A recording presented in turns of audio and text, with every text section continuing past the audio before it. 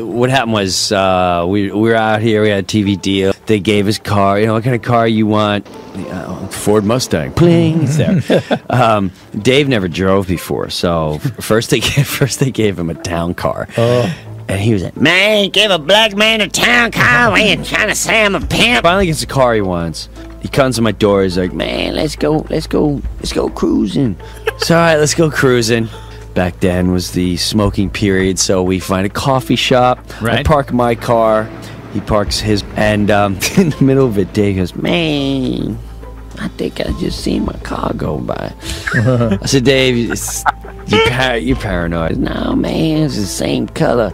Long story short, we walked out about an hour later. Someone stole his car. He's standing in the space going, some thug is wearing my leather jacket, playing my Mary J. Blige. I just put gas in this son of a bitch.